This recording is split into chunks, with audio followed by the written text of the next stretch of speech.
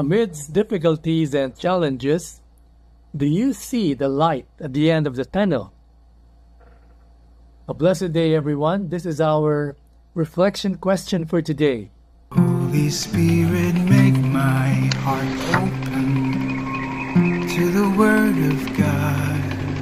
Make my heart open to goodness. Make my heart open to the beauty of God every day. Amen.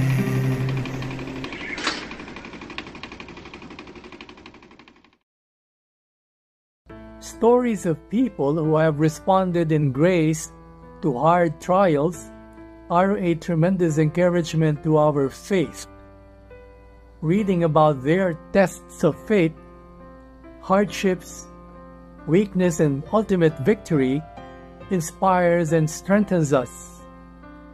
Suffering does indeed test us and is used by our great and loving God to make us more like His Son, Jesus. Perhaps most of us have heard the story of Corrie ten Boom. The ten Boom family was not Jewish, but they stood up for the Jews as the Nazis began to persecute them in conquered Netherlands. The ten Booms then were mightily used by God in developing an underground conduit for smuggling Jews out of the country and out of Nazis' hands. This went on until they were discovered, and the ten Boom sisters were sent to the Nazi death camps where they suffered incredibly. Yet, grace shone through, faith deepened, and God greatly used their story later to bring many to Christ and strengthen Christians throughout the world. The film of their testimony is indeed very moving. Hiding Place movie. In today's Gospel reading, Jesus makes an analogy of the pain a mother experiences during labor. The mother suffers much pain, but the pain disappears as she rejoices in seeing her newborn child. This is exactly what happened to the apostles. When Jesus was arrested, tortured, and crucified, they were terrified, disappointed, and despondent.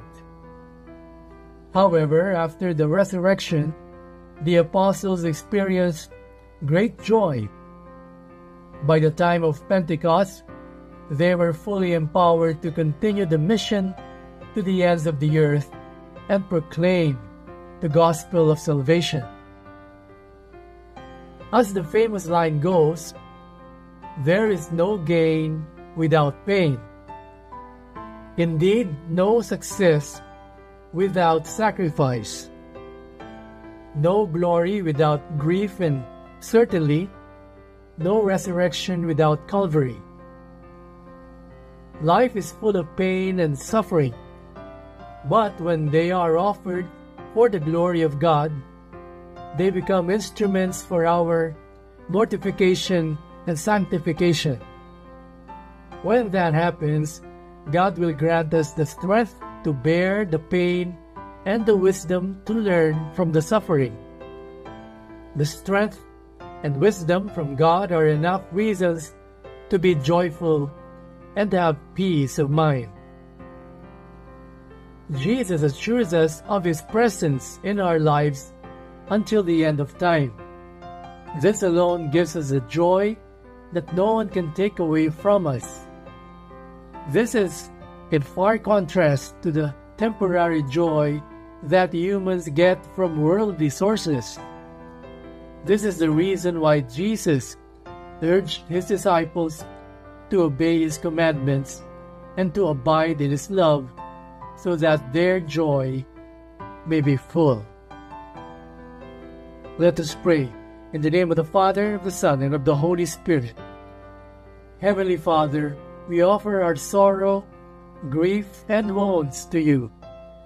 We believe in your power and hold on to your promise that whatever we ask you through your Son, Jesus, it will be granted.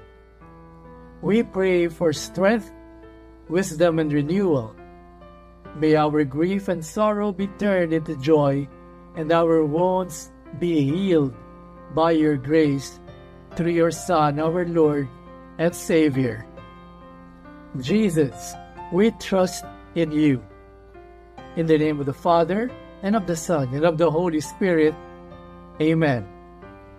God bless your families, brothers and sisters. God bless our Catholic faith and Couples for Christ.